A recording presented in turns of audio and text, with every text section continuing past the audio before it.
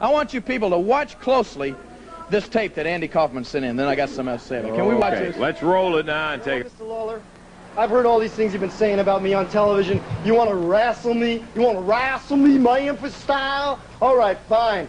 I'm not afraid of you, Mr. Lawler, because let me tell you something. True, I only wrestle women, but I've wrestled women that are a lot bigger and stronger than you.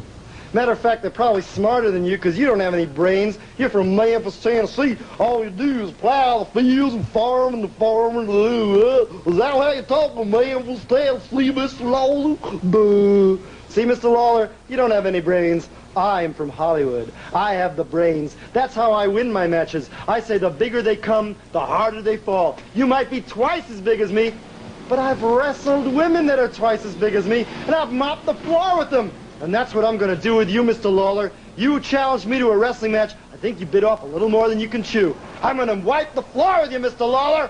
I'll give you a little sample. This is what's going to happen when you and I wrestle each other in Memphis. Hi, I'm Jeremy. I'm a dork living in Portland, Oregon, who spent too many years listening to podcasts and not doing anything creative. This is my attempt to rectify that, to create and contribute something where I talk to people about their cultural obsessions and try to give some recommendations of my own.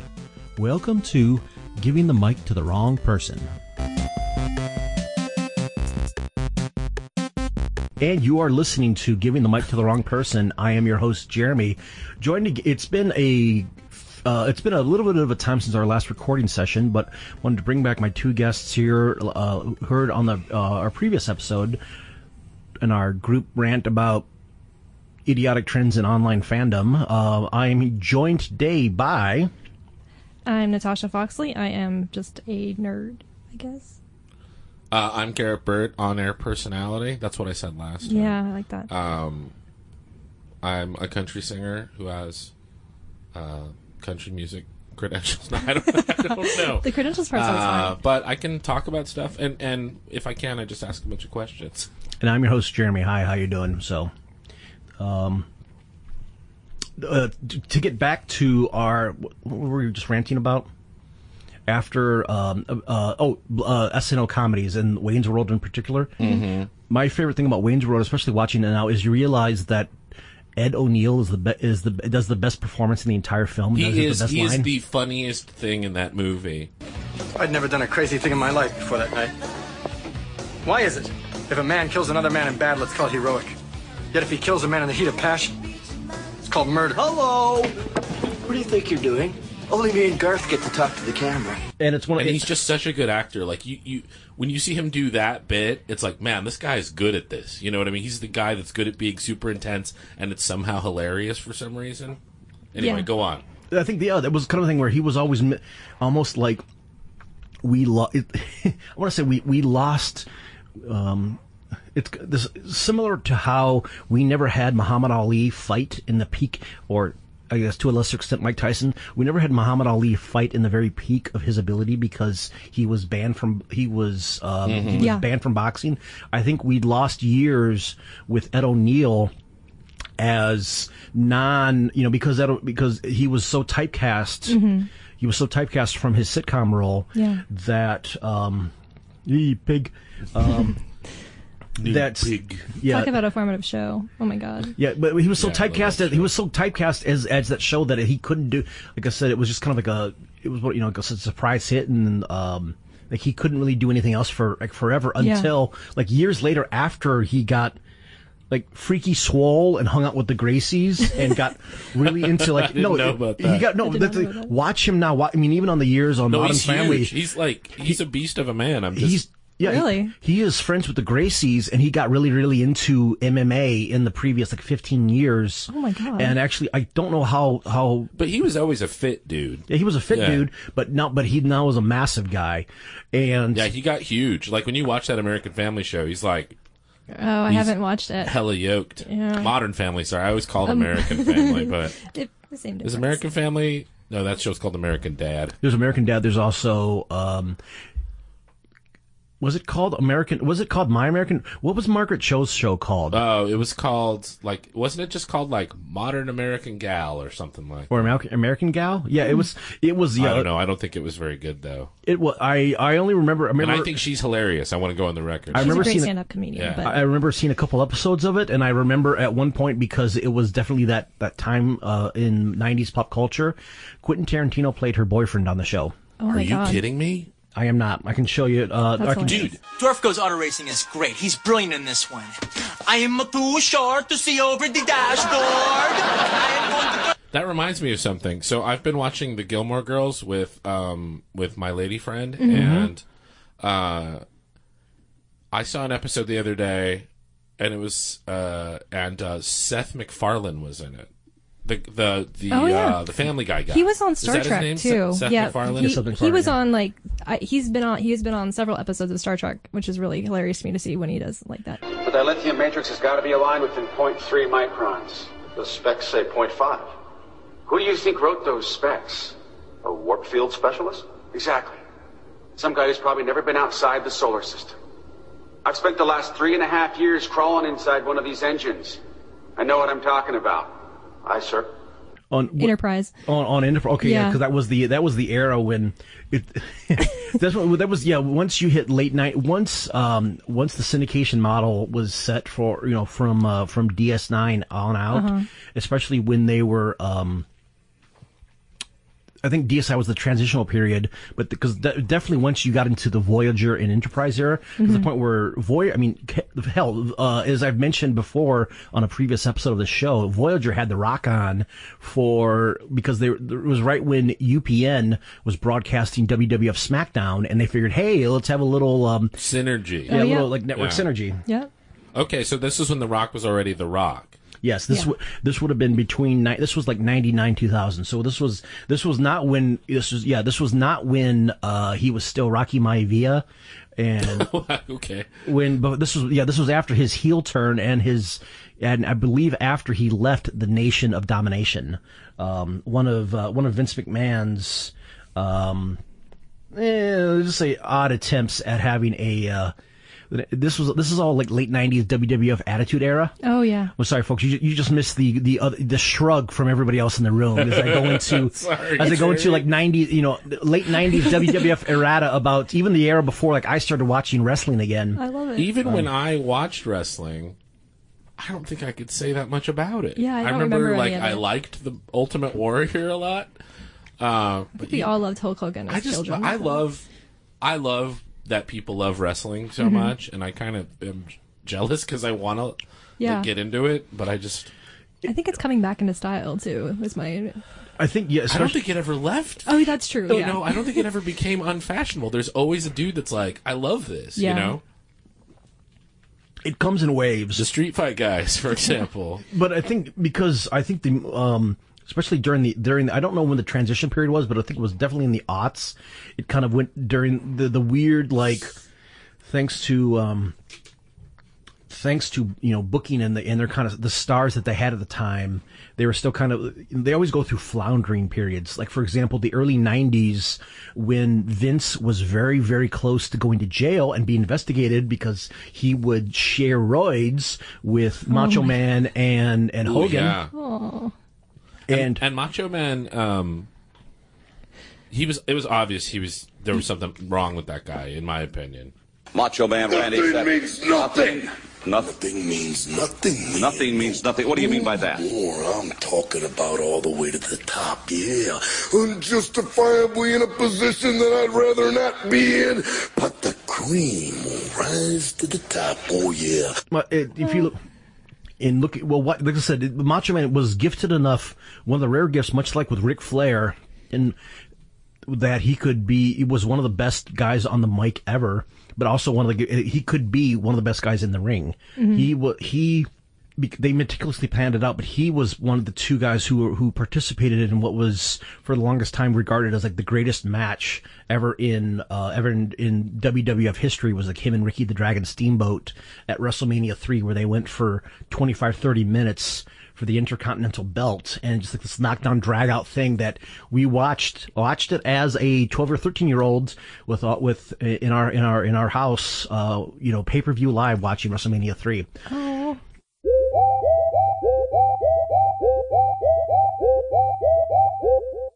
But the kicker about, and this is a good enough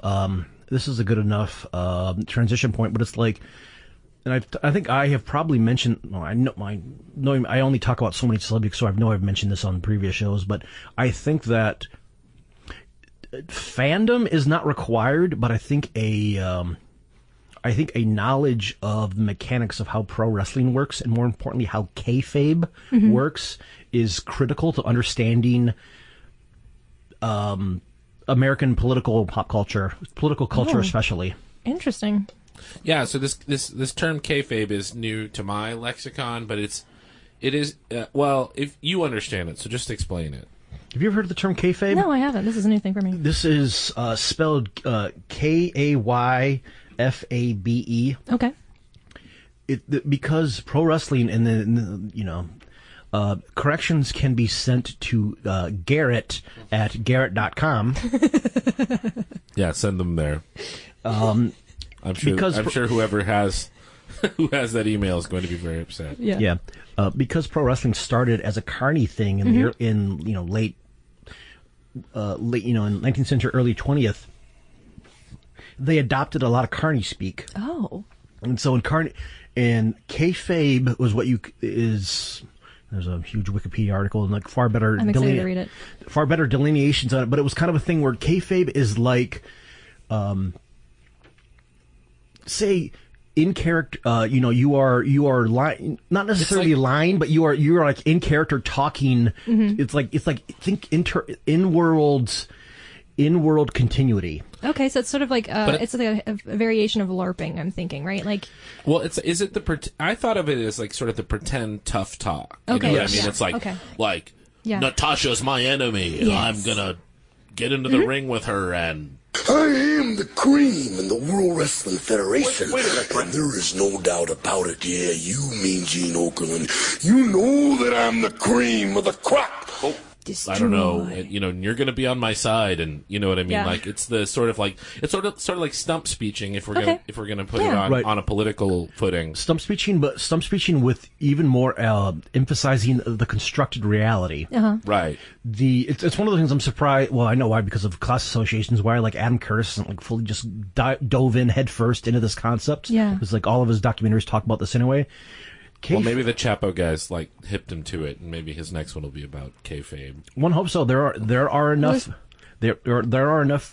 pro wrestling podcasts and shows in England. He was a man called Jerry Jeff Lawler. Did you hear the Street Fight Radio where they were talking about wrestling, and the guy that said he quit? Listen, is it WWE? Is that what it was? I don't know. With the McMahons, because the McMahons contributed to Trump's campaign. Is that right? Yeah, like huge amounts of money. There's a reason why there are multiple reasons why Linda McMahon is now the current secretary, department head of the Small Business Administration. Yeah, she's a major government figure now. Yeah, wow. Could not get elected. Lost 2 Senate campaigns. Yeah, she tried to run in like New Hampshire or something. Connecticut, okay. Titan Towers and WWE has always been based someplace where posh white people live. Well, in New York suburbanites. Yeah, like it's like Letterman always lived in Connecticut. WWE / Titan Towers, Titan Sports Incorporated, the their '80s corporate thing was always based in Stamford, Connecticut, because you could train ride from Manhattan there and back. Yeah. She ran for Senate twice. The hilarious thing is, go online and Google. You can Google it. You can see campaign lit of her, with her picture on it and like Obama's picture of it. Even though she was running for the GOP seat in Connecticut, of like talking about how her shared goals with Obama. This is like the 2012 election or something like that. 2012, 2014. I remember her running. But hey, can we go back to kayfabe? Yeah. But just to finish up, okay. Linda McMahon donated $7 million to the Trump campaign, bought her, much like with Betsy DeVos and any number of $7 million. Yeah.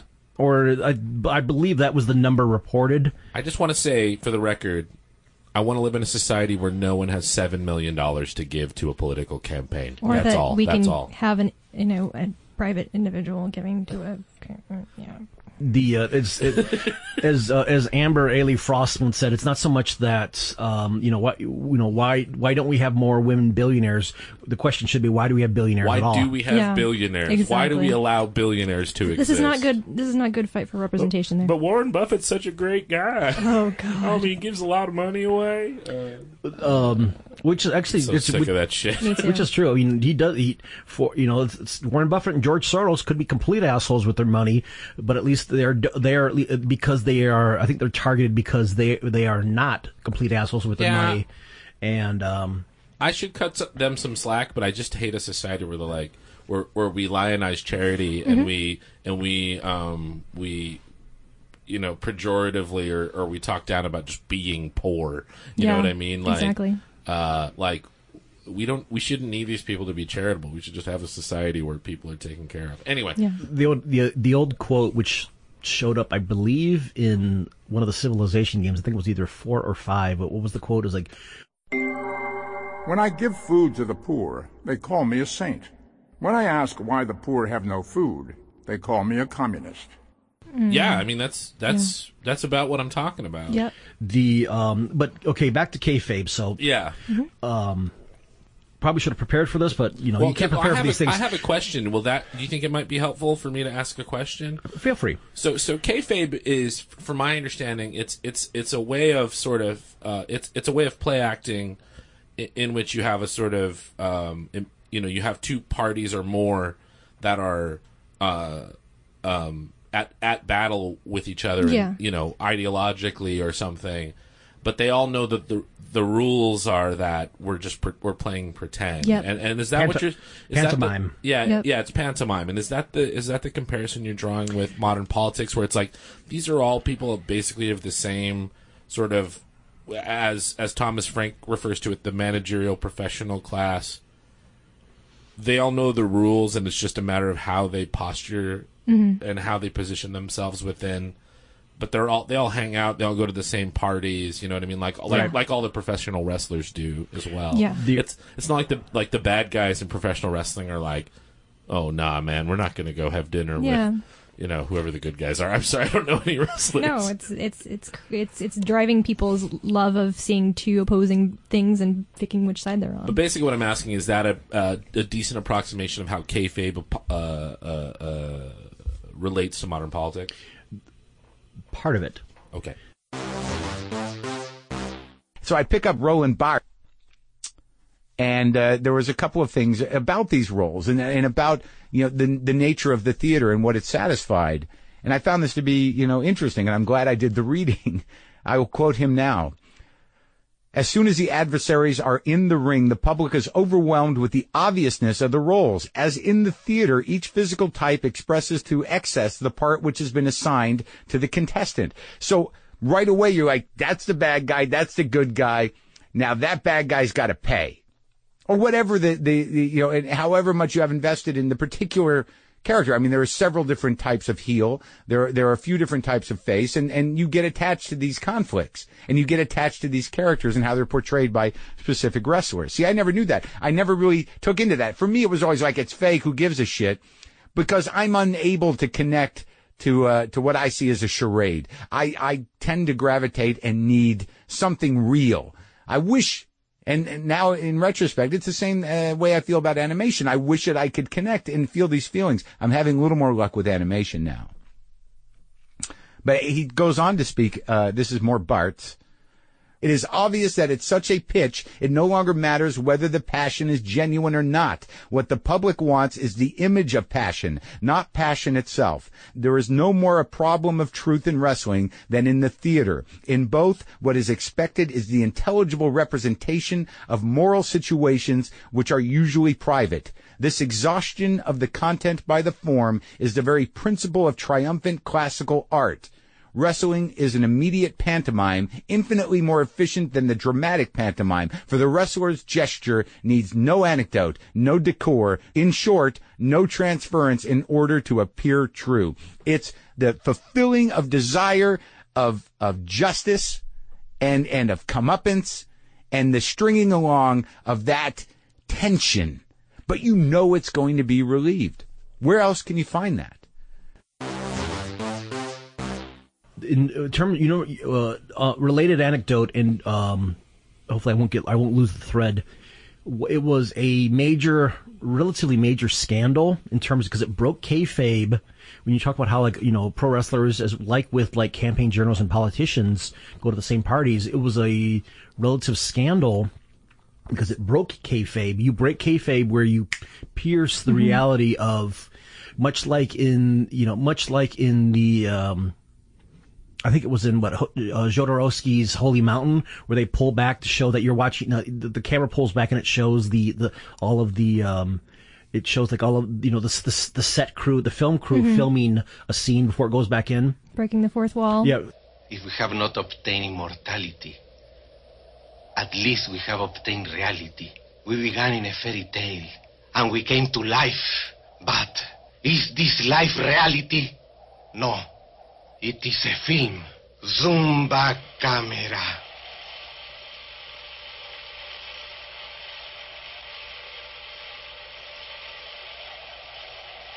We are images, dreams, photographs. We must not stay here, prisoners. We shall break the illusion. This is Maya.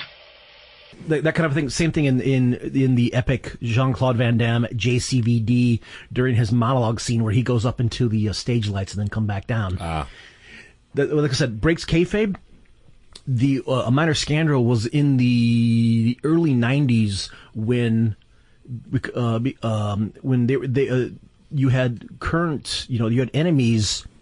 Hacksaw Jim Duggan and the Iron Sheik were in the same car driving to a match and got pulled over and busted for possession. Oh my God! They were sharing drugs together. Was it just marijuana? Yeah, it was just it was a lot of marijuana. Oh. Yeah, a lot of it. And this is in the early '90s, and it's kind of But the aspect I'm so glad that Hacksaw Jim Duggan got hella blazed. You know what I mean? He's still there. He lost the kidney.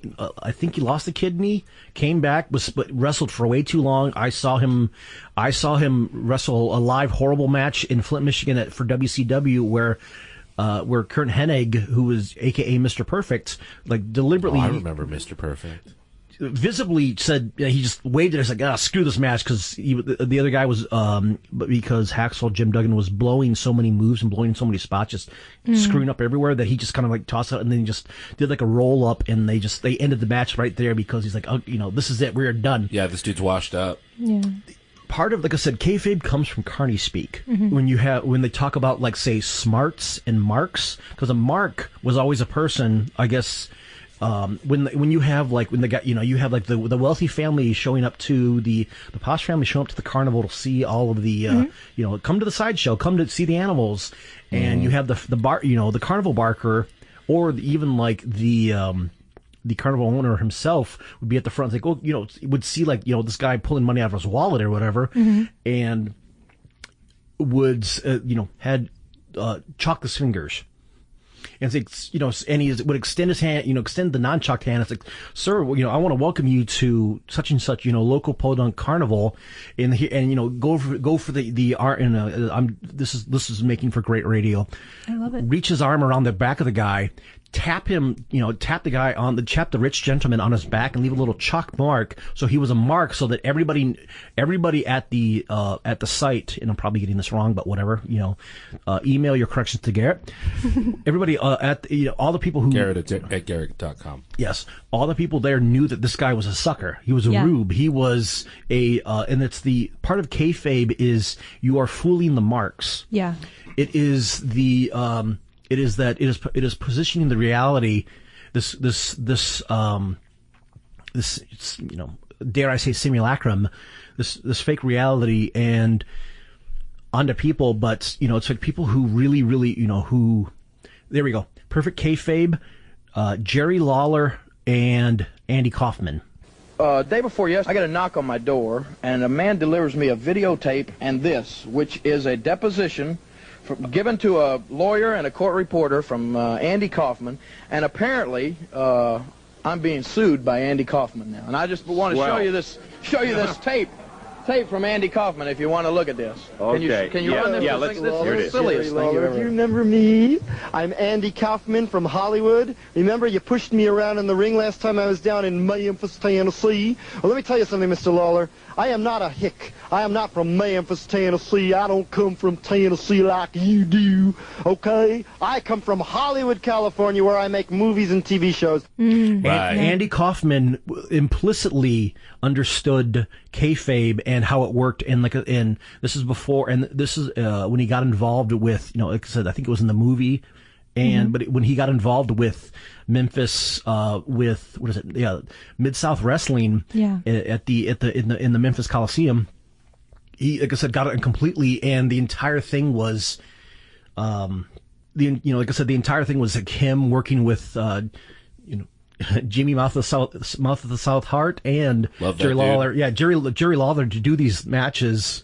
I am a national television star, and I want the respect that I deserve when I come down to Memphis. And I don't like any hick like you pushing me around in the ring. I never agreed to wrestle you. I was wrestling someone else. You stuck your nose in. You came in the ring. You pushed me around, and now you know what I'm going to do?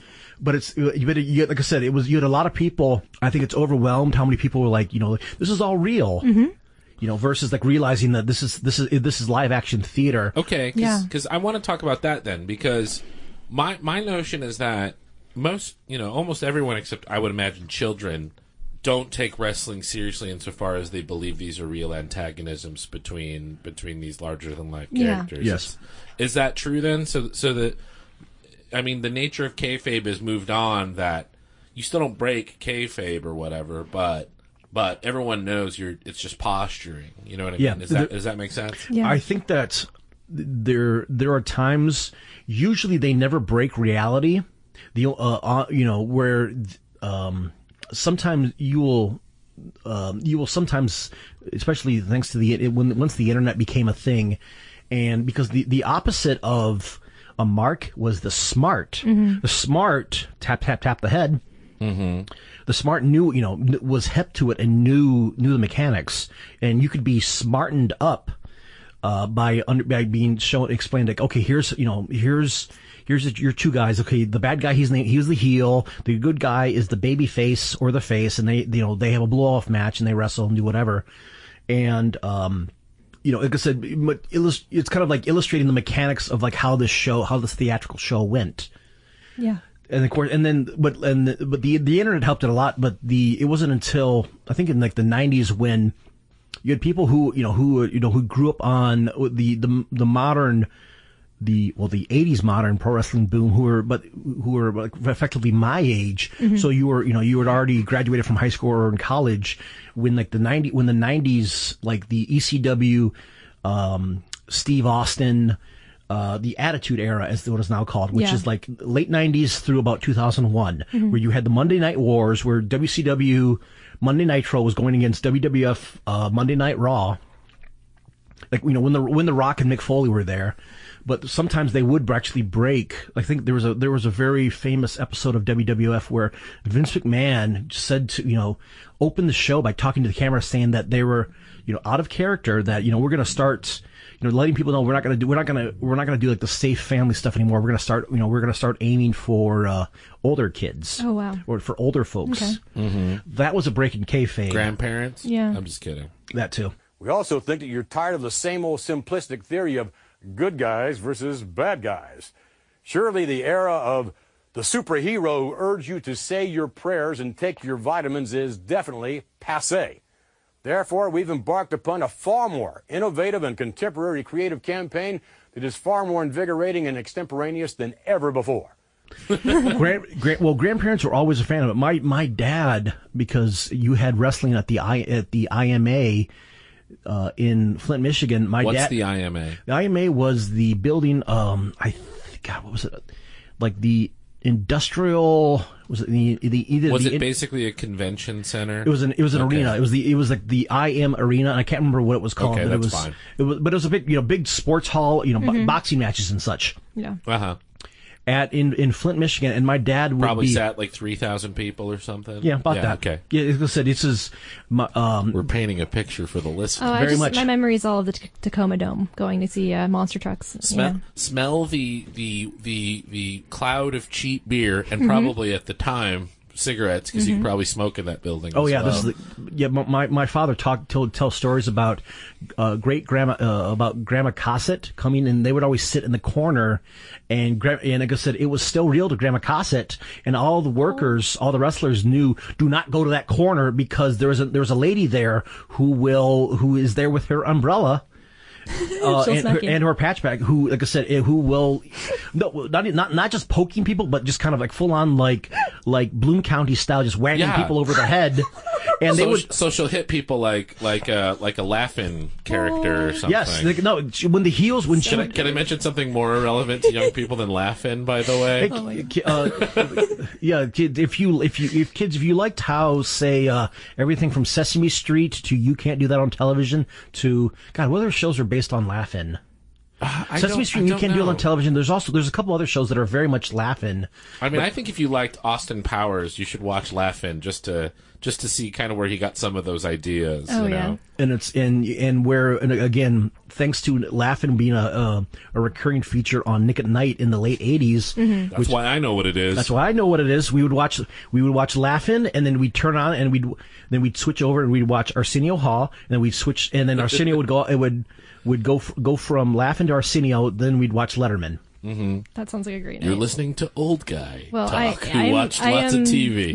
By the time I watched Nick at Night, it was I Dream of Jeannie, Bewitched, and sometimes right, which is like when we were watching Nick at Night.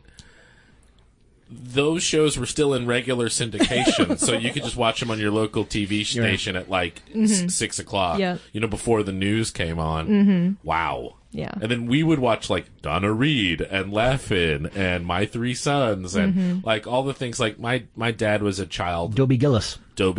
Yeah, my dad was a child in the 50s into the early to mid 60s, and like those were the shows that he liked to watch. And then wow, it just shifts up, man. It's like how there's no such thing as an oldies station. Like now an oldies station plays like the Bee Gees and not like the Drifters or something like that. Yeah. Anyway, remember when oldies stations were just, like... Did you guys know that time moves forward? Yeah. No, don't tell me I don't like it. Anyway, your grandma hit people at the wrestling match. Great grandma, but yes. Yeah, okay. And, I think, the importance of kayfabe being of a constructed reality that everybody, all the participants know is completely constructed, but they are all acting to the audience, because kayfabe. You can't have kayfabe without marks, without rubes, without the all the punters in the crowd performing to them that this is all what you are watching now is real. Yeah, isn't that the success of reality television in our last 20 years too? That we know that it's a constructed reality, but we all kind of pretend like it exists. Yeah, like there's so many, especially the lower rent, like sort of basic cable stuff. Yeah, basic cable stuff where they're like, what crazy situation has so and so gotten into this week? And it's like we're all supposed to believe that's something that just organically happened rather than there's like a production team that makes these things. Why is she working at an ice cream factory? She's such a prima donna, you know what I mean? Or whatever it is, you know. Or like, look at how are these people finding out all these great treasures in these locked up in these locked up storage lockers like on a regular basis? Who would have thought, you know? Yeah, they're just accidentally finding. Oh yeah. Like my favorite is what's that one? American Pickers. Have you guys watched that one? No. My parents love that. So I actually really enjoy watching it. But one of the funniest things about it is nobody on that show has any charisma. And oh really? Yeah, but the whole premise of the show is that they accidentally are just driving around in like the sticks. And they find some guy, you know, everyone knows a guy, probably has a family member that's like a guy that just collected a bunch of weird shit. Yeah. Mm-hmm. And he's got like 2 acres and it's just all just filling that up. And it's always in a barn. Mm-hmm. Yeah, it's always in some barn. My dad was kind of that guy. He actually had a big aluminum barn that he used for other things, but then eventually just became a repository for like his wheeler dealer stuff. But anyway, just that show cracks me up because... Again, they have no charisma. They're very dull people, and yeah, that does not make good television. You have to set that up. Well, I don't know why I went on that jag, and I'm sorry. Oh, it's but, okay. My one comment on American Pickers, where if it's the 2 guys that I'm thinking of, they always struck me as immediately before the cameras were rolling, they just inhaled God knows how many stimulants. And just did full on just as much powder as possible. Then clicked on the cameras and turned on the mics and started like speaking faster than even I do on caffeine. It's always like, we're in Scranton this week, and we found what we think is a real treasure trove, and we're ready to pick. You know, oh my god! And because they all, at least on whatever channel that American Pickers is on. Everyone talks the same on every reality show. It's always this. And it's spread to everything. Think of all the home and garden shows that are like that. Like, it's all like bullshit. I'm like, sorry. So I save all that stuff for when I'm staying in a hotel, Mm-hmm. and then that's all I do is I'll get done doing whatever I'm doing. That's related to me being in a hotel, and then I go to the hotel and be like. American Pickers for the next 2.5 hours. It's kind of a thing where like visiting the parents for holidays. Oh yeah. Because my folks, my folks, they mainly watch their because their sitting chairs are also in their master bedroom with the big TV, big wall screen, and they'll click that on, and like a bunch of us just kind of sit around and well, like I'll be there, like playing phone games or second screen stuff, and they'll watch, every damn night. Oh god, yeah, they have that. The TV's always on. There's always commercials. My parents. Commercials, right? I know. I don't see them anymore because I don't have. If you don't go watch TV with your parents, you're not going to see commercials anymore. But like the worst thing that I had to sit through was they tried to convince us that because we were going to Dragon Con, was that The Big Bang Theory is a good show. They made us watch. Yeah. So many episodes. Yeah. I have a PTSD from that experience. I don't want to talk about it, but I will admit that I have laughed at The Big Bang Theory there's before. I'm going to put jokes, myself but, out there. Yeah. But it is a very uninspired sitcom. You know what I mean? It is a sitcom in the classic 80s sitcoms. Oh yeah. Maybe even older. I mean, maybe I bet if you watched the Mary Tyler Moore Show, you would see enough. Similarities to be like, boy, they didn't try anything at all. Yeah. That guy, what's his name? Chuck Lorre. That guy's the laziest fucking guy. Oh yeah, Chuck Lorre. In oh my god. Hollyweird. Yeah. I call it Hollyweird because I'm gonna make something bland and commercial that you can all love.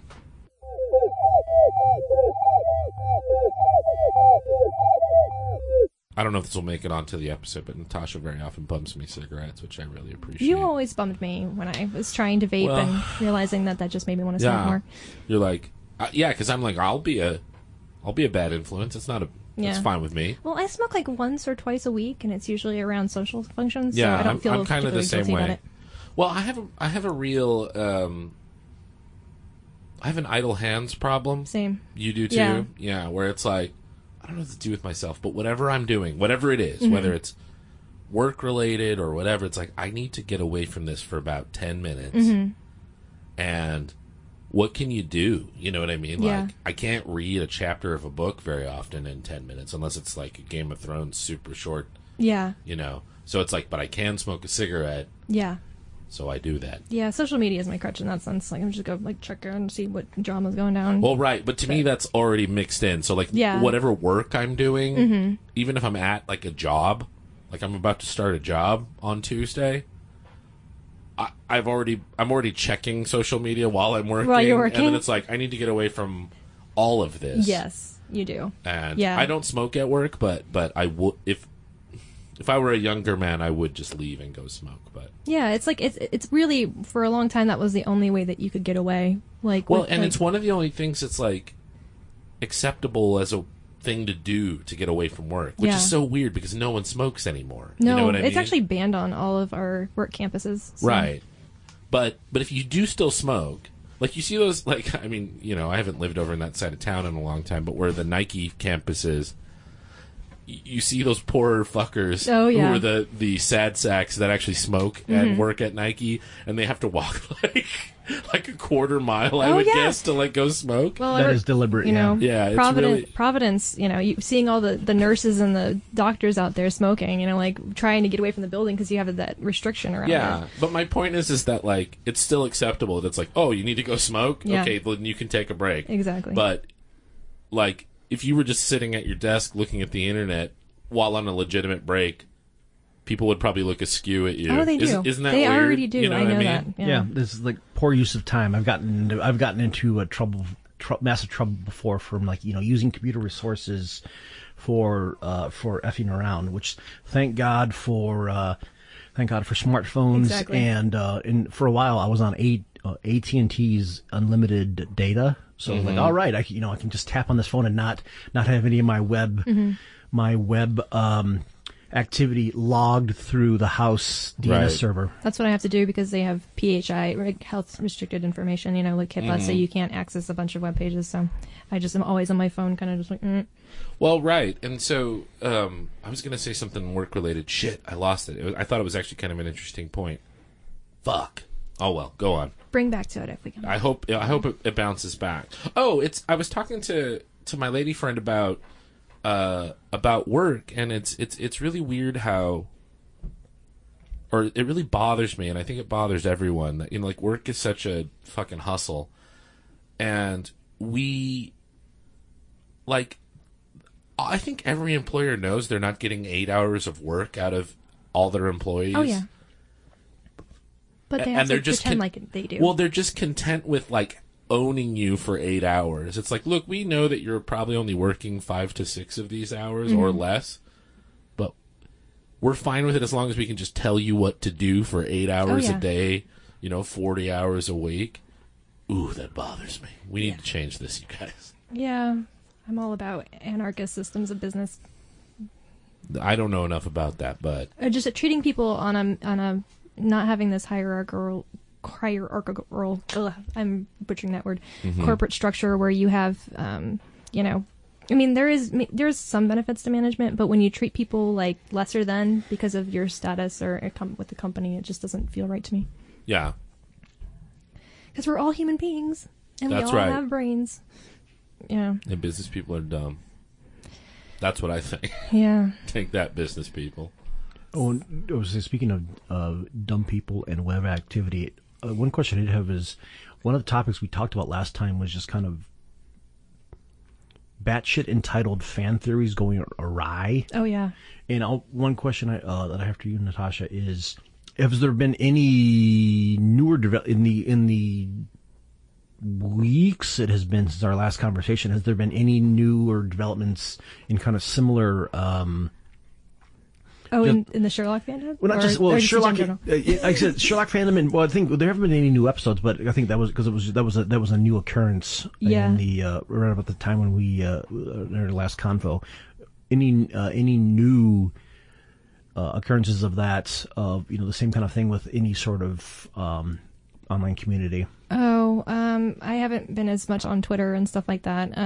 I know that it's always Oscar season, and there was the institutional racism of Beyonce not winning the Grammys, which was that's Tumblr in a nutshell. Yeah. But for I don't know. My new favorite blog continues to catalog the fallout from the Sherlock fandom that's still going on, and it's called TLJC Schadenfreude. If you know how to spell that, just Google it. That's a mouthful of a URL. That's TLJC. The John TJLC. Yeah, the John Locke Conspiracy Schadenfreude.tumblr.com. Dang, go there. That's some SEO there. Yeah, Yeah, they decided to like start photoshopping anti-abuse things onto fair characters. You know, I don't know. Yeah, I haven't seen anything much more interesting recently. Thank God. It's been quiet in fandom for me. Star Wars fandom has gone dead before Celebration comes out. And there's a lot going on there. But and Celebration comes out later this year, I would imagine. Yeah, end of the year. The convention that they're going to have. Oh, okay. Sorry. In Orlando in April. Yeah, sorry. What I've noticed though systemically is that I think I was talking to Garrett about this. There's a bleed through on all fandoms of, we were talking a little bit about the identity politics, like kind of leftist bleed through, but also now we're starting to see people that are tired of the Donald and will spend their time going over to other subreddits that show up on Reddit and start espousing really weird shit in the comment sections. Only obliquely related. Yeah. But they use it as a sort of or a sort of a wedge point to start talking about whatever crackpot right wing politics. I had a conversation with a guy. To. Yeah, it was like, dads are much more, connected and appreciative of their children and take care of them more. And I was like, are you trolling on this? What's going on here? He's like, no, I'm not a progressive. Don't talk to me. Right. So you were talking about the whole notion of like, is this guy joking around or not? Like, Poe's Law, yeah. Yeah. Can you tell if they are they a troll or are they not? I think that I can't tell anymore. I can't tell at all. But that one Chapo episode about how the alt-right kind of co-opted identity politics into stuff and created this like backlash, because we were talking. I think we had talked a little bit about You Are Not So Smart. Like, we both had a love for that. Right. It's a great podcast put out by David Rainey. He's his voice. Yeah, David Rainey. Oh my God, he could put you to sleep. He's so good. He's like, sorry. He's got a really pleasing, mellow you should voice. listen to it. You'll love it. Out of Hattiesburg, Mississippi. Yeah. Okay. All right. I know I've noticed Jeremy posting things about it. Oh, I yeah. think. Or maybe it was you. I don't recall. But. I'm a huge fan, but his most recent series about the backlash effect, we were talking about that, I think. Okay. Do you know what that's about? No, I don't know. What's a backlash effect? Backlash effect is... I'm the guy who doesn't know anything on the show. Yeah, you are. I'm the simple-minded person that gets to ask questions. Yeah. Who's not embarrassed to ask questions. Yeah. Just give it to me straight, Doc. Yeah, you're the one who turn the camera, audience surrogate, explainer. The backlash effect, I believe, has to do with it's when your attempts to try to correct someone's erroneous beliefs backfire, and they double down on them. Of time. It is, for example, they I believe this was coined in the mid-aughts when a couple researchers were talking to people who vehemently believed that WMDs had been found in Iraq, right? Yeah, and that. But it was a thing, and what they noticed was that no matter, because people are like, well, just tell them the straight facts, and it's the over reliance on facts or truth or not, and there's 1,001 there's going to be 1,001 permutations on this kind of thing before like our modern discourse changes in our view of like how people actually think. But in this particular case, depending on how people were ostensibly corrected in their view of like, no, that didn't actually happen. The researchers found that certain people doubled down on their belief and believed it harder. It's like nothing because of how our brain works and like our because it ain't a computer, it's a gland, it's a muscle. Cognitive dissonance is a bitch, basically. Yeah, it is. There is no way to better re-cement a bad belief that is a deep. Well, it's got to be a belief that is deeply, tightly held. Tying into your identity. Mm-hmm. No better way to re-cement that in deeper than to directly attack it. Yeah. So they noticed that the tried to correct the record, but there was enough people there who, as a result of like saying like, no, you're wrong and all this stuff, like I said, they switched into defensive mode, and as a result of that, believed even stronger after the interaction their previous erroneous belief. Yeah. That is the backfire effect. It's like how the way that you try to correct someone can make things worse. Yeah. And that's really interesting. I actually had an argument. So the weird thing about that is like every once in a while I'll have an argument with someone and I'll get them to like at least acknowledge that they don't know what they're talking about. Yeah. You know what I mean? But then like I got in one a little bit ago about what was it about? The guy was making this stupid sort of libertarian argument about how the freedom to not vote is more important than the act of voting itself. like, oh my God. Which is ridiculous, right? And so I started making these points, and I kept pointing out facts, and it was a real life backlash effect. Example in my life where I got to the end and I'm like, oh, this guy's just an idiot and I just need to let it go. Yeah. I think there's no hope for this. The dude. conclusion of that podcast series was, sorry. No, I'm just saying it was just a waste of my energy. Yeah. And it was like, you're better off, and this is what I learned from the sort of what the quote unquote dirtbag left is, you're better off just trolling these assholes than trying to argue them based on reason or try and like show how we're by your logic them, which is the biggest waste of time. Oh yeah. But trolling is a better weapon against them than. Yeah. Well, basically, what it is like you're not ever going to target these people that are so inculcated in their beliefs. You're going to go for the undecided, right? Right. And when you do argue something, you have to, like I think he was saying, like you have to replace that belief with something of equal footing. So like a table that's imbalanced, you have to have a table leg that will prop them up just in the same way as you're taking it away from them. Yeah, if they have you can't like kick out a leg of their you can't kick out like a table leg or a leg of your stool because it causes. The human brain is so it'll cause meltdown. The human brain so dislikes the gap or the unstableness that it will confabulate. Like I said, we're really good at coming up with crap on the spot. Mm-hmm. Mm-hmm. That you need but the correction will work if you give people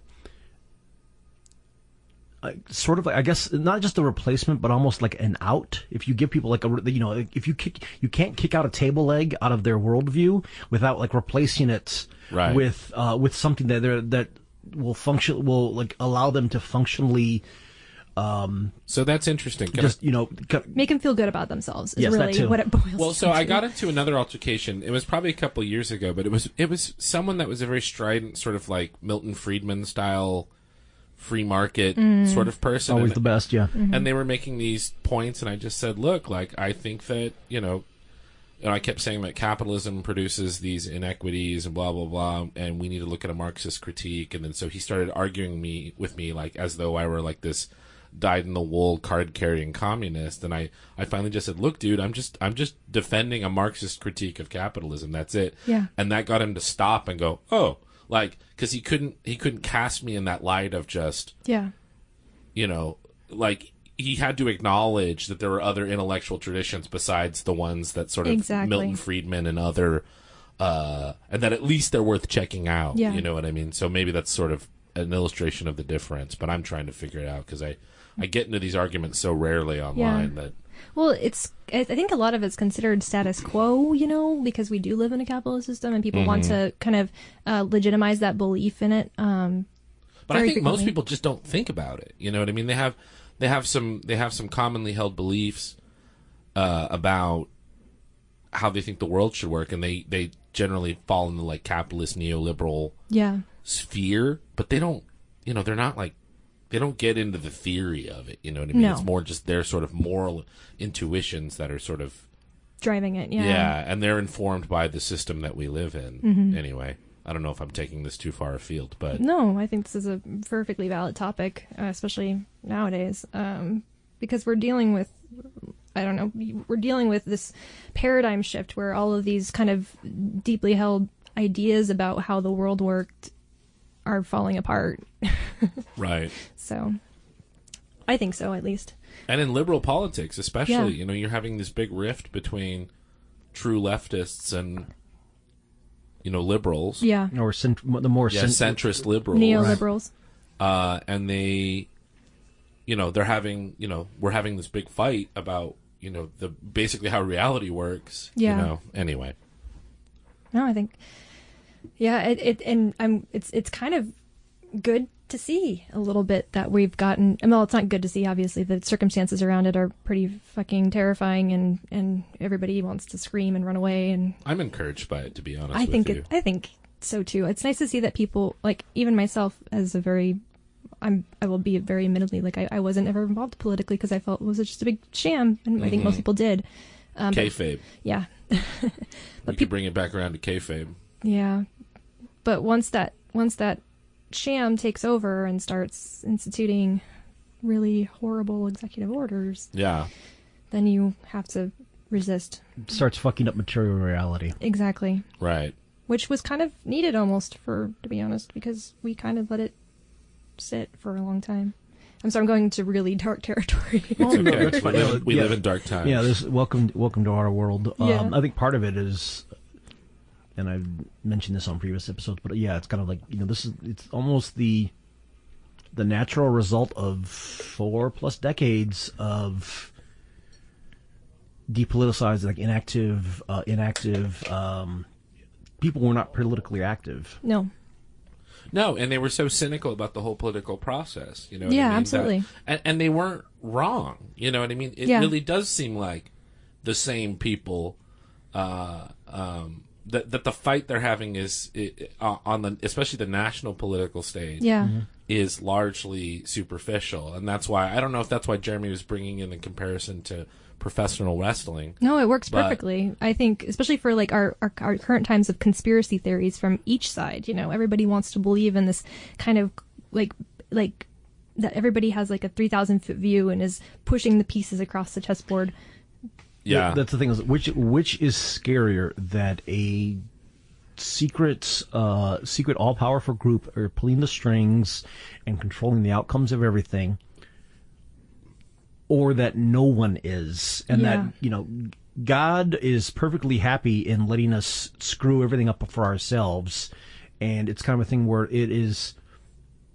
And like I said, we can go. I mean, at some point, we really need to. In fact, there's got to be people on here we can like bring in and talk to about this who have studied this kind of stuff. But it starts getting to the mechanisms and the need. There's a need for the function that conspiracy theory provides. It's like I said, because you know nature abhors a vacuum, as well as more importantly, your brain hates it even more. That you will come up with come up with why. You know, why there are, the things, why everything seems like it was controlled by somebody. It's like why that, the kayfabe you see on TV is really, it's all controlled by a booker. It's controlled by Vince K. McMahon, and, well, these days, his daughter Stephanie and her husband Triple H, both of whom are on-screen characters and were in the crowd during Linda McMahon's confirmation hearing for the small business admin, to the point where even like some certain senators were calling out, dropping references to wrestling. But shifting on to, I really need to come up with a little jingle for this segment. It's effectively our recommendations are. The more you know. Yeah. Have a little rainbow. In chime. Doom, doom, doom, doom. Of like, okay, what have you been consuming that you want to loudly crow about to everyone else to say, yo, check this shit out? Natasha, are you looking up what you want to recommend? Yeah, because otherwise I'll butcher the Well, names. I've got a few things chambered. Okay. Maybe I'll do one or all. What do you want to do? Do you want to kind of go round robin, or? I'd say just Garrett, you unload them. Mm-hmm. Okay, so 2 books first. They're the 2 most recent books that I've read. One is called Listen Liberal. It's by Thomas Frank. You might know Thomas Frank from his previous book called What's the Matter with Kansas? I thought Listen Liberal was really good. He's got a really good mind for what's going on with liberal politics in the United States and what's wrong with it. And it really opened my eyes to a lot of things, most notably how bad the Bill Clinton's 2 administrations were. That he was not a good president if you hold liberal values. Yeah. It really shows that he didn't really do dick for normal people. Yeah. So I really liked that book a lot, and I highly recommend it. I devoured it. I read it in the course of 2 days, I would say, and not 2 full days. But another book I read recently was called The Dispossessed. It's by Ursela Le Guin. About halfway through it. Whose writing style I don't really sync up with very well. I don't know a lot about science fiction, but a sort of genre writer that I love, that I think writes very beautifully, is Ray Bradbury. Yes. His writing I connect to a lot. I do not connect to Ursela Le Guin's, but Ursela Le Guin's very smart. Mm-hmm. Portland's own. Yep. And she has this, we're in a period of time I find very interesting where we're thinking about alternatives to, our neoliberal sort of political and economic system. And this one shows, I think, a fairly realistic anarchist society, and shows you the warts of that society, and you can kind of look at that society in the context of a society kind of like what we live in now, and kind of make your decision on what you think you would prefer. Mm-hmm. From a mid-'70s standpoint.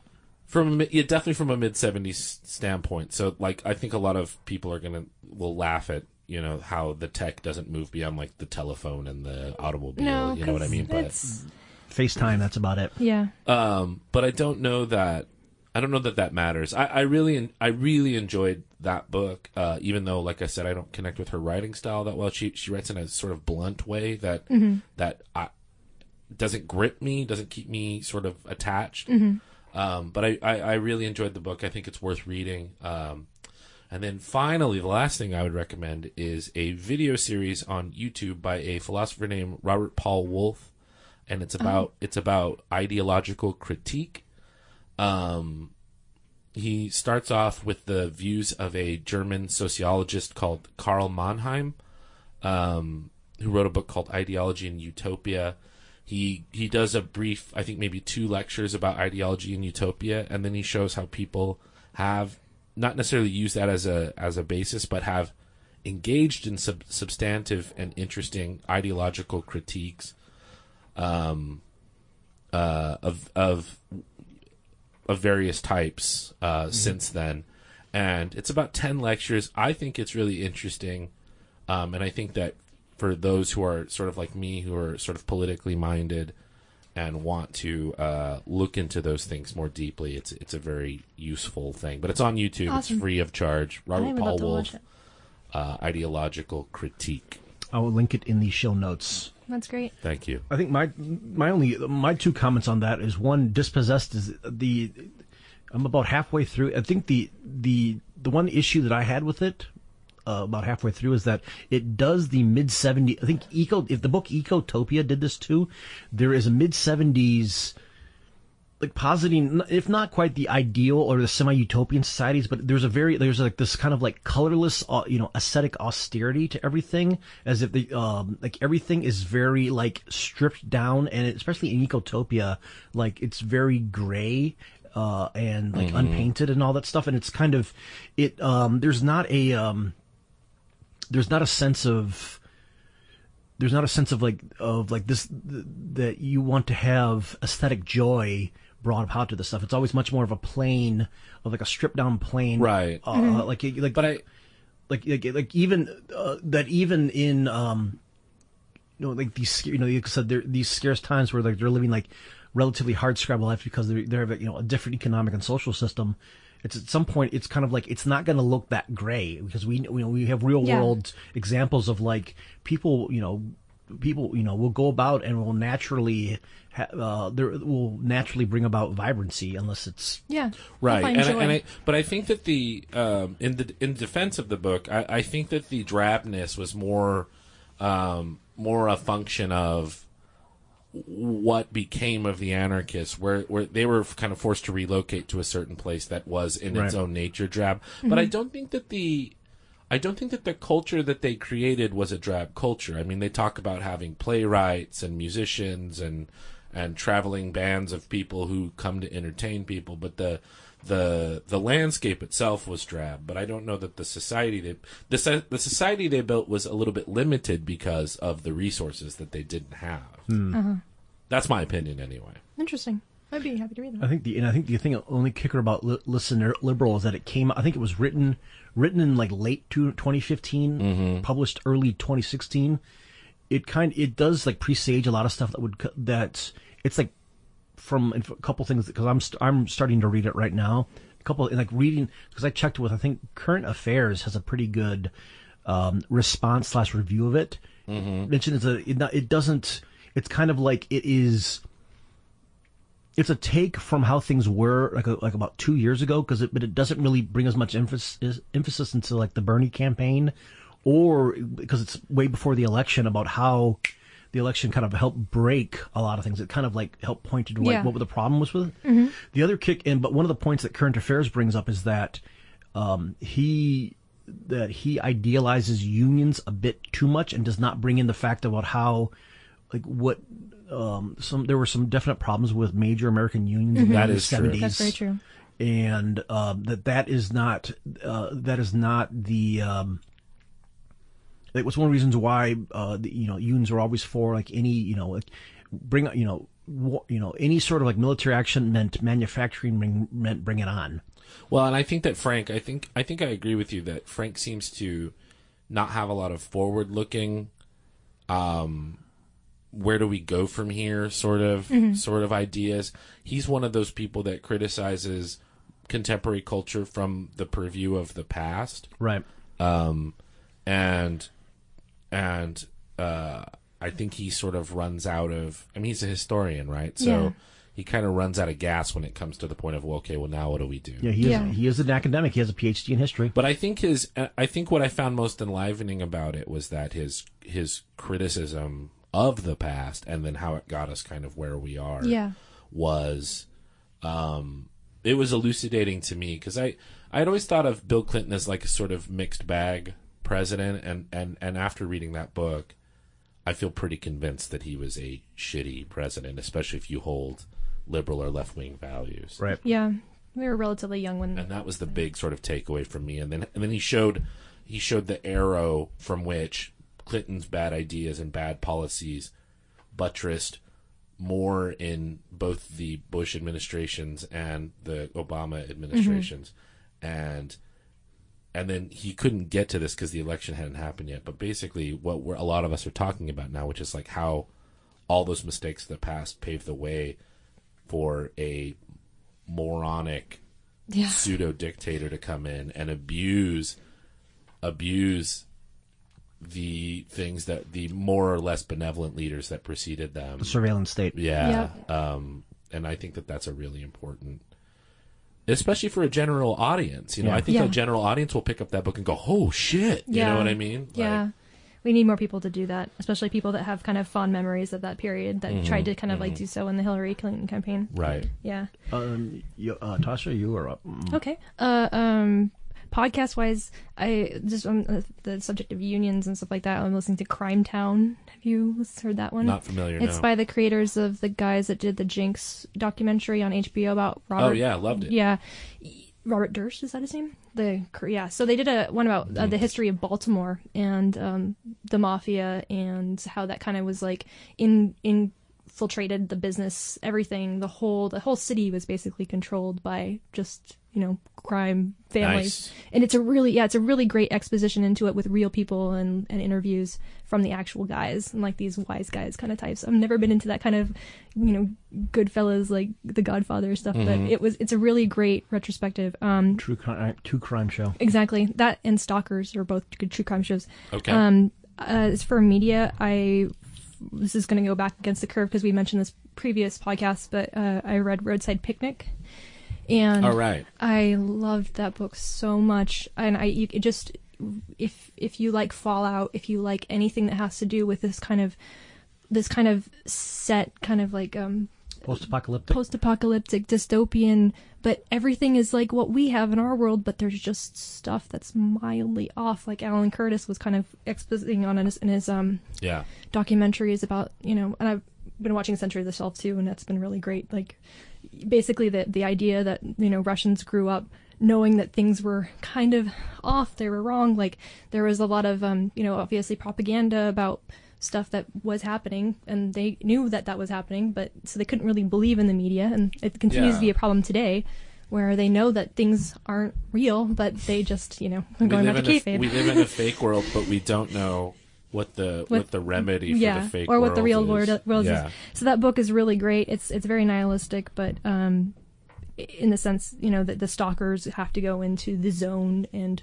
they're doing this to basically support their families, and then they end up the main character has a daughter that is mutated because of the fact that he went into the zone, and there's this whole kind of thing around that. It's really it's heartbreaking, but it's really good. It led to.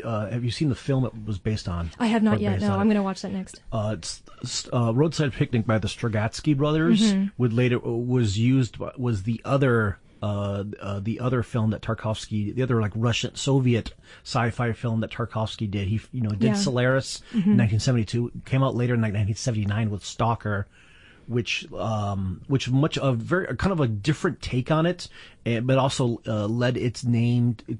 Stalker, the film, was much more dreamlike. Yeah, deliberately. It's gorgeous. Yeah, it's like I just want to chime in for a second. Oh yeah, absolutely. I watched it recently, and that is, if you are a film buff, that is a beautiful movie. Yeah. Yeah. Anyway. No, it's perfectly. It segues into my other recommendation, which is a movie that Rian Johnson has credited as being one of the influences for the new Star Wars movie he's working on. Mm-hmm. It's called Letter Never Sent. It's from 1959. It's a Russian film, and I kind of put it on one night, just kind of wanting to watch it just in the background and not really follow, because I knew the story. Story is about a group of archaeologists that go into the Russian Siberian wilderness and basically looking for diamonds. And they find diamonds, and they're really excited because they can bring these back. And there's a lot of what called socialist realism in it, basically, where the idea of the struggle of the people kind of being put into a small group, as a kind of representation. Interesting. And the nature, but it then turns into a man versus nature movie, and the cinematography in that movie, I was completely blown away, because this was made in 1959 with minimal resources, and it's just overwhelmingly beautiful. There's a whole kind of thing around a wildfire, and just the setting and a sweep back. So the cinematography of that is amazing. 50s and 60s Russian films are absolutely awesome. I watched one the other day called V. You can watch it on YouTube. I'm sorry, I don't mean to sidetrack again. VIY. It's kind of silly in parts. I mean, it's basically like a folk tale that Gogol turned into a novel, and then but the inventiveness of when you're working with a little bit, what people end up doing with it. There's a sequence in the last 15 minutes or so of the movie that is incredible. I loved it. So I don't know. And there's a lot of that stuff that's just on YouTube for free. It's all on YouTube for free. So check it out. Yeah, you can see a subtitle. You can watch Stalker. I think both Stalker and probably Solaris subtitled. Sometimes the subtitles are in other languages, but you can see the whole thing if you hunt on YouTube enough. Yeah. Excellent. And thank you that's all. That's what you got. Yep. Sweet. Thank you very much. My recommendations are saw this last night. There is a documentary playing. It's still going on all the art houses. It's put out by Amazon. Was it Amazon Movies? I think is their imprint. It's like Amazon has a distribution house now called. It is a American, Swiss, French, and Belgian film called I Am Not Your Negro, taken from an unpublished written from an unpublished manuscript that James Baldwin did in the late 70s. It is a documentary kind of splicing together Samuel L. Jackson doing voiceover, reading Baldwin's work, reading the notes that he was making when he set out to start writing this book about kind of like mixing the about his relationship with the biographies of Malcolm X, Medgar Evers, and Martin Luther King Jr. But it's kind of a thing where it cuts through a lot of everything. It cuts through a lot of like everything from like archival interview footage. Like there's a lot of like color video of James Baldwin going on the Dick Cavett show. And it's very weird to see like late 60s Dick Cavett. Also, talking at a Cambridge debate club, or television interviews from the early 60s, but also gets into, say, it'll talk about like civil rights struggles in the 60s, and then it'll cut to, say, Black Lives Matter events, and then cut back again, and just kind of like tying together a lot of stuff. It is extremely powerful. It is very good. It's one of those things where it is, for example, it's screening in Portland at the Hollywood Theater, and the Hollywood Theater on certain nights will they will sell out like 4 showings all day. That's great. It's called I Am Not Your Negro. It'll probably be on stream. If you don't have a chance to see it, it's in 2 theaters in Portland. It'll probably show up on streaming within a few months. For the other 2 books, one is called Rules for Revolutionaries: How Big Organizing Can Change Everything, by Becky Bond and Zack Exley, who were both kind of like let's say digital organizers for the Bernie 2016 campaign, and it's kind of like their update of Saul Alinsky's Rules for Radicals. Only this one is much more about, it's not about necessarily the particulars of the campaign. It's more about there's a lot of like data organizing in there of like, how do you, using like open source software, and like, you have like 100,000 volunteers who are really wanting to help. How do you organize that with primarily volunteer staff? Like, and how do and like you're talking about why they found out that they could, I think maybe 3 or 4 committed volunteers could do the work that a paid staffer could. Which means, if you have endless volunteers who will like, yeah, hell yeah, who believe in the movement, you don't have to pay some, a 22-year-old kid out of a Northeastern college a lot of money to help do this campaign stuff. Yeah. It's a great book because there is far more project management talk in there, because it's kind of a thing of how do they figure out, how do you get a working email system? How do you get like a working phone dialer where you don't have access to, say, some of the, either like expensive software or custom software coders, and it's definitely worthwhile. It's called Rules for Revolutionaries, put out by Chelsea Green. Yeah, I think that's an interesting. I think that's the challenge that we're in on the left right now is organizing, because we've just lost the thread on that so much. The old styles of protests and stuff can be effective, but a lot of times they're not. And how do we get people mobilized, I think, is a huge question right now. Yeah. Excellent. And the other book I have it's a couple years old. It's called Economics, Economix, How Our Economy Works and Doesn't Work in Words and Pictures. It is a great kind of similar, it's a mix of like a history and an essay, similar to like Larry Gonick's Cartoon History of the Universe. Only it's put out by Michael Goodwin with art by Dan E. Burr, and Abrams Comic Arts put out. It came out about 2014. If you go to economicscomics.com, that's where they have like sample pages, and there's a couple updates in there, and there's like an author's blog. They have a special section where like they give away for free like the little intro chapter on like Adam Smith. The benefit of the book is that it clears up, it gives you, because my thing is like I have great difficulty reading about the history of economics in pure text, because even though, like I said, I have engineer's training, economic jargon just kind of like, it's difficult to get into. Yeah, it just goes over my head. The problem is the benefit is that this teaches all the stuff, but it also uses examples and just comic pictures, and like I said, it illustrates it greatly and explains a lot of things. So, like I said, Economics are how our economy works and doesn't work in words and pictures by Michael Goodwin and Dan E. Burr. And last but not least, a band we have previously mentioned on here, Zeal and Ardor, have just put out a new album, which is best described as a mix of Field Hollow, Negro Spiritual, and death metal. Wow. I love that combination. It's pretty crazy. That's great. Yeah.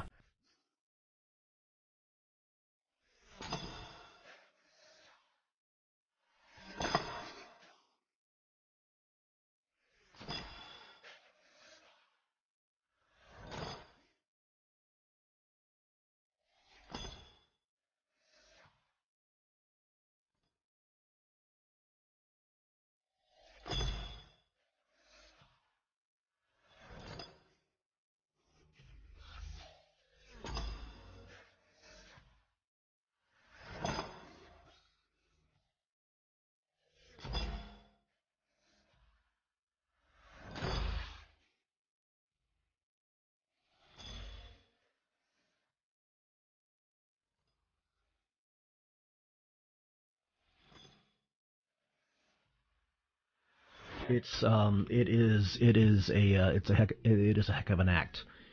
All right, that wraps it up for this episode of Giving the Mic to the Wrong Person.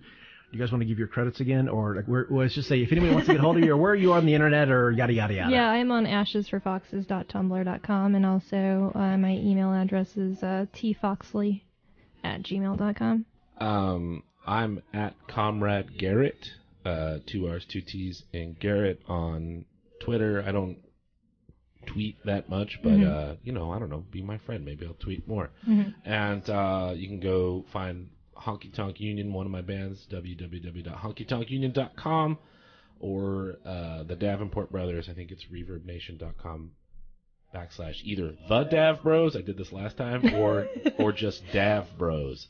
I think it's the Dav Bros. Nice. But I think that's the kind of the extent of my internet presence. All right, and once again, you can always find the show at. Let's see. Here we go. Up until they close down and up until the website shuts down, which is rumored to happen sometime this year. SoundCloud.com/givingthemic. You can email us at givingthemic@gmail.com, and most importantly, find us on Facebook, Facebook.com/givingthemic, all lowercase, one word. Our theme is by the Mysterious Breakfast Cerealer on SoundCloud, and a special shout out to Michael Pomrose at Entertainment Unlimited for helping me edit this ungainly thing. Sorry. Yeah. Sorry. As always, like I said, like, share, and subscribe, because hitting that subscribe button if you can really makes a difference, and post a link or two on your social media just to get so we have it's the eternal struggle of trying to get more people than just the folks who personally know us to listen to a thing. Hi, Mom. Yep. Yeah, and my mom is not listening, so I deliberately refuse to tell my parents about this. So probably a good idea. Yeah, it'd be akin to sending the URL to your live journal to your own parents. Even if I told my folks I'd really like you to listen to this, I don't think they'd listen to it. Yeah, that'll happen. Anyway, thank you very much, ladies and gentlemen, and we'll see you next time. Bye. Bye. Editing services provided by Entertainment Unlimited. Visit us at euavp.com.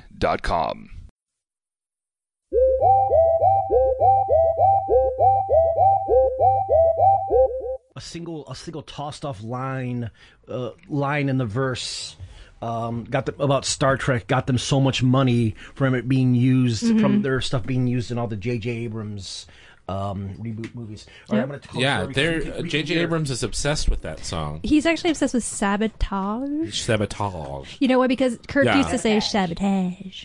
Oh, did he? Yeah. It was Shatner. It was pure Shatner. I pronounce it sabotage.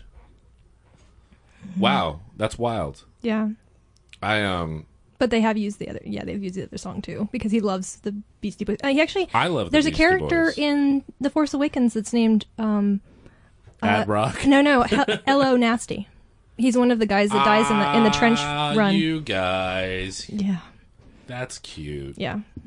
He also casts his best friend from high school in every movie he makes.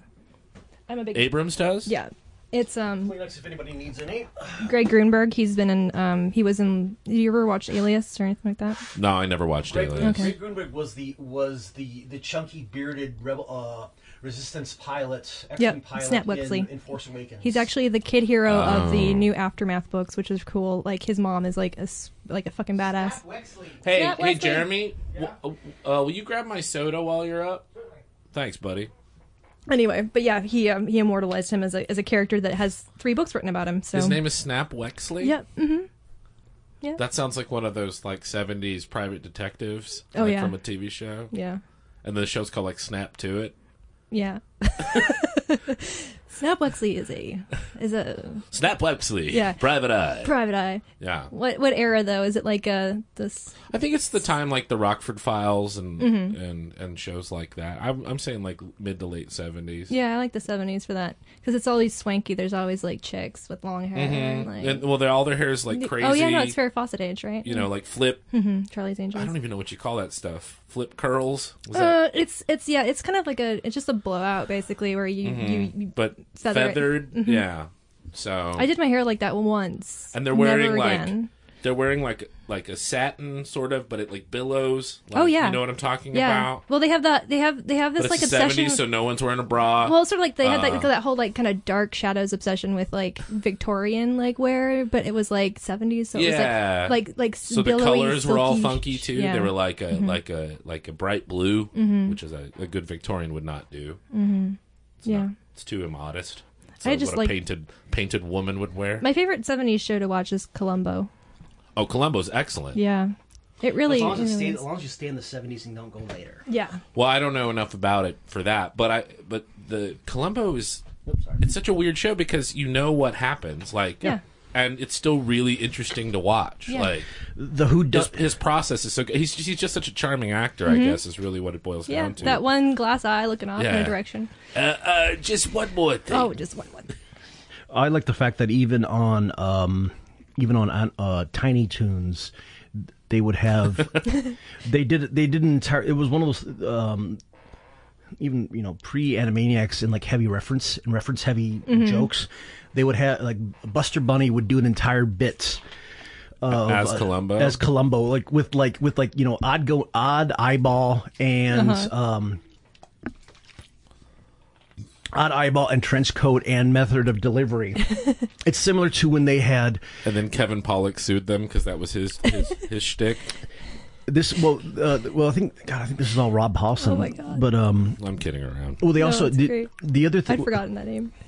There's also there was one of much like it was like even more so than The Simpsons because I think that Tiny Toons was aimed. Mhm. The Simpsons was definitely like broad, prime time broad audience aimed, but what they would they'd still factor in insane amounts of literary and cultural references, Mhm. Right. And that's the thing is like kids grow. I grew up on the Animaniacs and Freakazoid especially too. Oh, I loved Freakazoid. Yeah, it was so. There was lots of good jokes in pop culture. Freakazoid. Yeah. Freakazoid, I think, was like, from watching that was like the one because that was their post Animaniac show. That was like Mhm. the one time where I think it kind of started to fall apart. Yeah. And they just said, oh the hell, we'll just make Batman. We'll focus on Batman cartoons. Mhm. But that was the cool thing about Tiny Toons is that it was kind of the first like the modern because some of this at the same as it coexisted with The Simpsons, but Tiny Toons would draw on like the Warner Brothers classic like Hollywood referencing, Right. But in this case, deliberately shooting over the heads of like, their entire Children? Yeah. the children. One of my favorite examples, not only of. Was it the two-parter about Citizen Kane that they did? That was that. Wasn't that a two-part episode? I don't think that was a two-parter. Okay. That was when Montana Max did the thing, and they actually they did straight. Like I said, both. It was Citizen Kane being enough thing for being a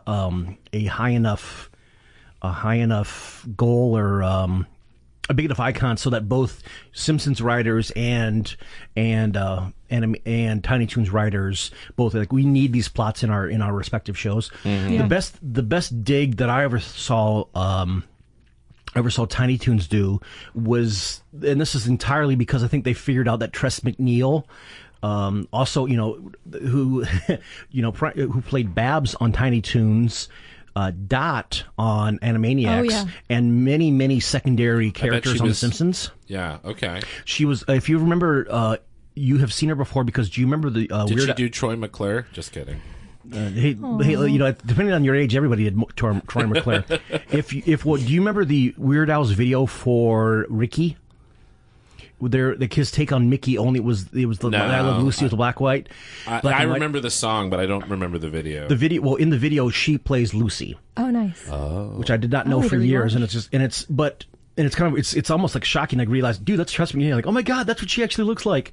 But the best pull they ever did on Tiny Toons was because they found out Tress MacNeille could do Jane Fonda. They had an entire thing where she was Babsarella. Oh, I remember that. And it was the things like there's no very vaguely. Yeah, there and it's I've been trying. That's kind of a racy movie, Barbarella. Oh, it is. Dude, that was for the time anyway. That was, I think it was originally released as an X or something. Mm-hmm. I'm not surprised. I mean, there was a little organ she gets in that makes her have orgasms. That was in the late '60s. Yeah.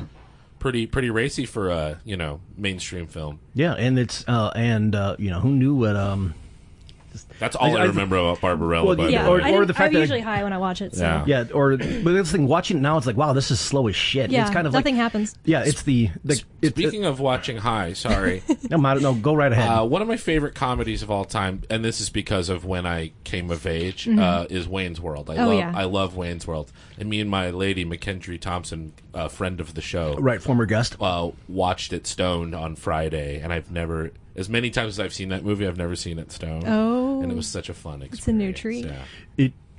I think it is the second best Saturday Night Live film besides Blues Brothers. Yes, Blues Brothers is the gold standard because I think my personal, I hold up Blues Brothers as probably one of my top 3 favorite comedies ever. Oh yeah. But in the subgenre that is SNL, I think that, or SNL related, I think that. I agree with Wayne's you. Wayne's World's is its sequel, of course, not as much, even though they did try to do some different jokes, much like the Bill and Ted sequel, which even diverged from the original far away. We at one point we need to do an entire episode about the second Bill and Ted movie. Oh yes, please, I would love to. I'm into that movie. I'm into that. There's things I like about the second Wayne's World, like more than the first, but I do think the first as a whole document survives better. You know what I mean? Indeed. Yeah, it does. And you are listening to Giving the Mic to the Wrong Person. I am your host, Jeremy. It's been a little bit of a time since our last recording session, but wanted to bring back my two.